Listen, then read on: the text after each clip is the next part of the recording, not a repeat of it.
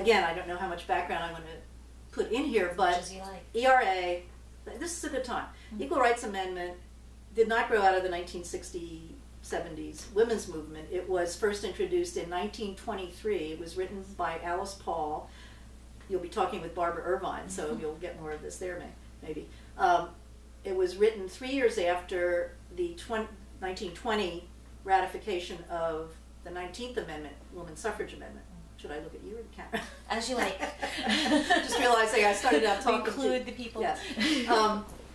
And Alice Paul, who was one of the two major suffrage leaders in getting the 19th Amendment ratified, said, okay, we have one right, only one right now affirmed equally for women and men in the Constitution. And if we write one more amendment and say all of the rights held by citizens will be affirmed equally without regard to sex. The first wording was a little different. It said women and men shall have equal rights in the United States and every place covered by its jurisdiction. That was introduced in Congress in 1923 by, I love all the human touches too, it was introduced by a Representative Daniel Anthony from Kansas, I think it was, Nebraska maybe, or Kansas, who was a nephew of Susan B. Anthony, one of the major suffrage crusaders of all time. Oh, I don't want to use crusader anymore either, campaigner.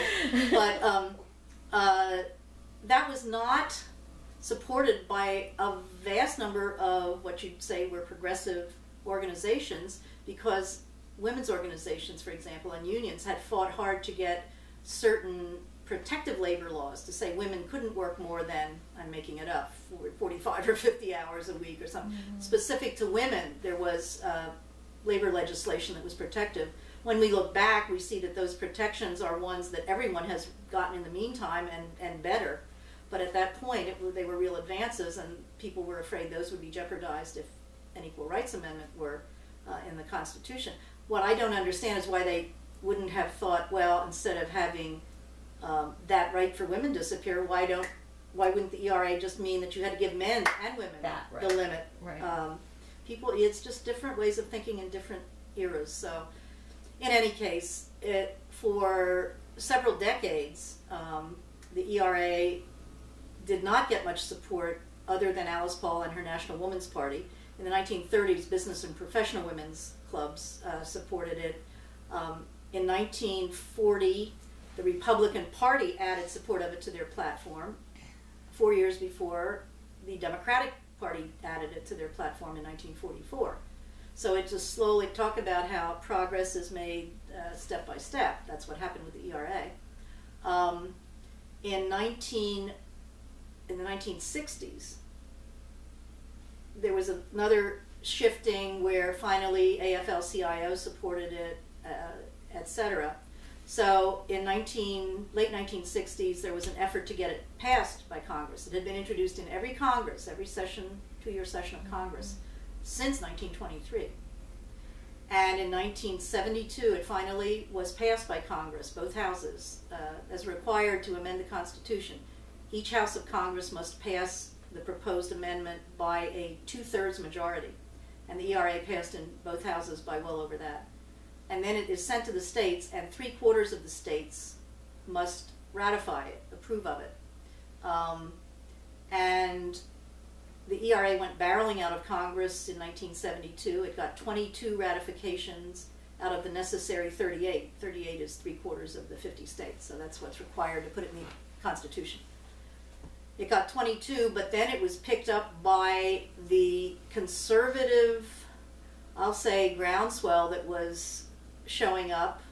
It's, oh, wheels within wheels within wheels. It's part of what was caught in the revolving door after the civil rights bills of the 1960s, and especially the Civil Rights Act of '64, which was signed by Lyndon Johnson, was such anathema to the more conservative sections, states, the whole southeast quadrant of the country and some other states, that Lyndon Johnson, when the day he signed it, he said to Bill Moyers, who was his press secretary at the time, that he knows he had just signed away the South to the Republican Party for I've seen different things for 20 years, for a generation, whatever. I'm not sure what the literal quote is, but A really long. it was a really long time, and it's still, I mean, he could not have even predicted how long. Yeah. But after he did that, then the Republican Party shifted its gears and tried to pick up a whole lot of those disaffected Southern Democrats, effectively doing so, and therefore making it even harder to have progressive support in the South for things like the Equal Rights Amendment. So without going into greater detail about that, the ERA was partly, its success was blocked in part by what was happening in the greater political arena with the swing of the country toward conservatism. And we saw that really hit with the 1980 election of Ronald Reagan. Mm-hmm. So from 1972, when the ERA passed Congress, even though it went rolling out and got more than half the ratifications it needed right away, then all of the conservative politicizing of it as a chit to be traded off, as a one more, and I'll say what comes into my head, one more big lie. The way that the ERA was portrayed and opposed, and what people were told by its opponents it meant, were all not true, and demonstrably not true. Because, for instance, Phyllis Schlafly, who was very involved in politics before the ERA came along, with a group called the Eagle Forum. She had written A Choice Not an Echo for advancing Barry Goldwater in the campaign where Goldwater was running for president. And she saw the ERA as an excellent chance for her to raise her political capital, which it did. She said it would mean that women would have to go out and earn 50% of the family income. All anybody who really wanted to explore that would have to do is look at Pennsylvania, where there was a state ERA. There are now 22 states that have versions of state equal rights guarantees. So that's a whole, talk about the states as laboratories for public policy. Not only is the laboratory out there, it's done a lot of the work, and it's pretty cleaned up even around a lot of these issues, that we don't have to say, oh, the ERA would mean abortion on demand, it would mean gay marriage, it would mean this or that. Look on, right now, I manage a website called equalrightsamendment.org, and there is a FAQ, frequently asked questions page on that website that addresses all of these issues and gives chapter and verse of how some of these issues have been dealt with in states, how so many of the accusations made against the ERA are, false on their face. Others have a bit more subtlety to them, but nevertheless there is no evidence in the states for what the opponents say the ERA would do. So that's, again, political life anyway. That is the four-letter word, political life. Right. Don't count. But, you expect people to misrepresent. But when it happens so consistently with the same kinds of misrepresentations, that happened with the vote, women's vote, etc., you do start to say there's something bigger going on here. And the bigger thing is the worldview is going to be undermined, their worldview. Yeah. Well, I mean, people went haywire. There were arguments that, if women were given the right to vote and had to think that hard, their wombs would dry up and they wouldn't be able to bear children. I mean, just mythologically crazy Mythological ideas. Is right. Yeah, that was about higher education for magical women too. kind of, decades right? before. Use of the brain. Yes. Will whatever. Yes. Okay, so we'll just. There are great books about this. You've all read them. Apologies, I was going to take that out of the room, but I didn't, so it will turn off in a minute. We'll let it do its thing for a sec. Yes. But there, I mean, that kind of gets us back to the really big push in the second wave for finishing up with the ratification. Yes. Right? Yes. Because it got stalled. The conservative machine gets going again. That swing in the culture starts. Phyllis Schlafly is out having a fabulous career, advising women not to have fabulous careers, which I love. Yes. I love those women. There's no shortage. Logic is not the strong suit there. Well, there's no shortage of them. They can always find one, right? They found Sarah Palin. That's right. Yes. There's always somebody who's willing to become famous and important, telling other women not to be famous and important. Which, by the way, happened with suffrage, too. In fact, there was a wonderful 1978, I think, article in American Heritage Magazine. I boiled it down to comparing the history of campaigning for the ERA and the 19th Amendment, so many parallels that it's almost uncanny. One of which was that in suffrage, and I don't know the name of this lawyer, but the historian who wrote this article said that there were women going out to state legislatures against the 19th Amendment, led by a woman attorney. And Phyllis Schlafly got her law degree after she got going on all of this political activism. So it is, again... It's a tradition. Tradition, yes, tradition. Just, there will never be an absence of, in this case, women being active against advancements for women.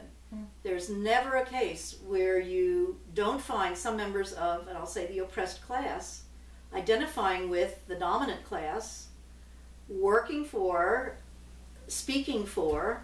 It's safe and warm here, It's and I safe don't and know warm what's outside. So, Yeah. and yet, then the politicians who are against it, I mean, say, women I know don't want this. Well, who do you know? Women. Yeah. Yes. If you don't talk to people outside your friendship circle, you're not gonna... That's right. May I just add a plug, too, for in 1998 we produced a 17-minute DVD, it is now a DVD, video, called The Equal Rights Amendment, Unfinished Business for the Constitution. And it's a great educational tool. When I said that, it just flashed into my mind, there's an image of a very well-padded Southern legislator saying, women in my district don't want the ERA. But the Alice Paul Institute, which is in New Jersey, can be found online, has the copies of that. If anyone is interested, it's just $10, and it's a super, super educational tool. I usually, when I'm doing a program in the ERA, show that for 17 minutes and then start out the conversation with, well, what did you see there that either took you back and made you say, oh, or is brand new news to you, and so on. So it's not a polemic at all. It's an educational piece, and it's very good. I mean, it ends up, you know, it can't be anything other than a nonprofit product, because at the last scene we got Ruth Bader Ginsburg to be in it, repeating what she had said in her confirmation hearings about the ERA, and that you know, it's something that is very needed. So it's just, again, to bring the Alice Paul Institute into it as well. And it's all, the homepage of www.equalrightsamendment.org has a link to it too. Yeah, So, fantastic. yeah, not the whole link to about 5 minutes of it, but then you can order through there. Yeah, great. So, paid, unpaid Unpaid announcement. commercial announcement. Props to the Alice Paul Institute. Yes.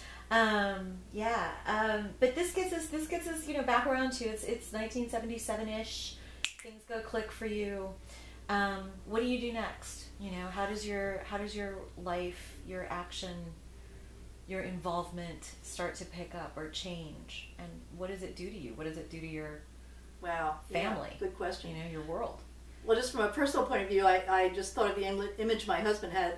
He said, or used, when he was promoted. He worked for Bell Laboratories all his life, and when he had his first promotion to a supervisory level and had to supervise other people and whatever, instead of just being a little researcher in his office. He said he felt like a mail sack in an old movie, like a mail sack on a little country siding, and the train, without stopping, the train rushes through with a hook and grabs him and goes, psh. And so he felt like the mail sack, and it just occurred to me that's part of the feeling when you, it loses the click metaphor, I guess, but you know, when that energy surges into you, that calling, I'll say, you realize there's a calling to work on equality, and in this case, equality specifically for women. You get to a place very quickly where you see so many possibilities for what you can do, so many inviting ones, at least somebody like me who, I mean, I was home with the 2 kids, which I love that part of my life too. I'm not saying that was not good. It was that I didn't even, it wasn't something I had to negotiate with myself about until the point when I had something that was very important in my life. And at that point, my daughter would have been 8 and my son 4. And even then, I did not have to do much massaging of my time because I was I did not go into, I've almost never been in paid employment working on the Equal Rights Amendment.